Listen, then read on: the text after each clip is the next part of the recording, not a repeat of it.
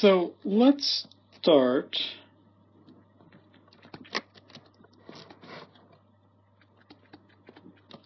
by looking at what is the purpose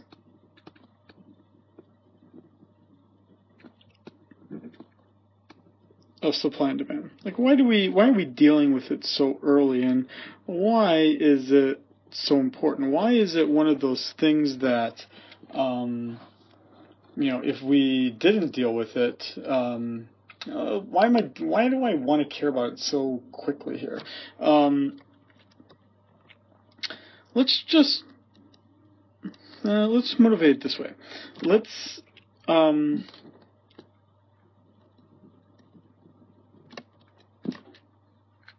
Is that supply and demand tells us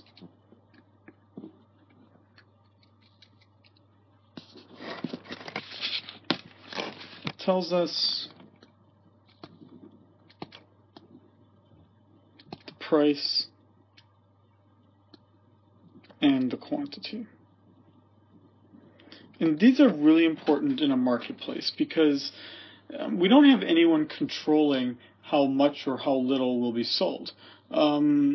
Quite simply, we kind of have to rely on the market to figure this out for us. So when that's the case, we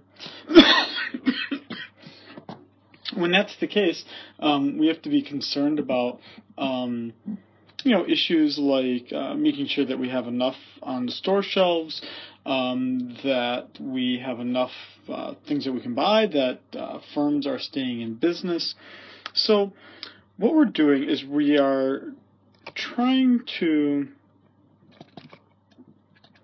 in essence, visualize the market. And these are markets that exist for single solitary goods. So let's take the market for phones as an example.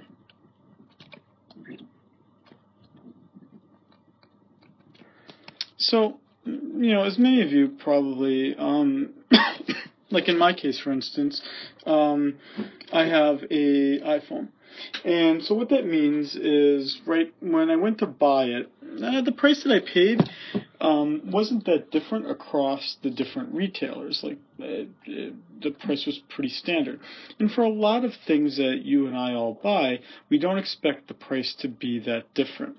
Now, in this market for phones, just to give you an idea of what we're going to be doing in this chapter, is we're going to create something with an X and Y axis. And on our horizontal, which in this case is our X-axis, we're always going to have the quantity of the product.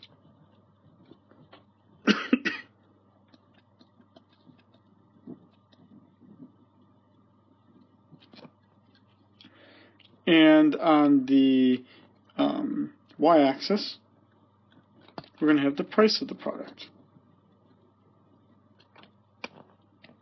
Okay, so now the idea is that when you see these things, and it'll become clearer as we work through this chapter here, is that the demand curve,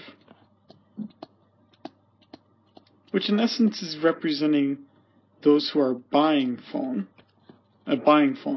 This would be the demand for phones. The people who are buying the phone, you and I. And then we're going to have what's called the supply curve. These would be the sellers of the phones. That would be like Samsung, Apple. And the reason why economists do care so much then about these curves is because, and your eyes are probably attracted to this point where they're meeting right here. And what that gives us is a quantity and a price. And these prices and quantities, as we're going to learn here shortly, are quite stable. And the usefulness for us then is that we can then start to talk about what we expect the price to be. So that's why we're looking at supply and demand so quickly, because so oftentimes economists are concerned about what the price is and how the price would be affected if a certain event happens. And supply and demand analysis allows us to do that. So what we're going to be working then throughout this chapter then is in the next unit, in the next pencast here, we're going to be looking at only the demand curve. Then in the video after that, we're going to be looking at only the supply curve. Then in the video after that, we're going to be looking only at the point where the two meet. And then we'll start to shift things around. So that's the order of the things that we're going to use to talk about this single graph here.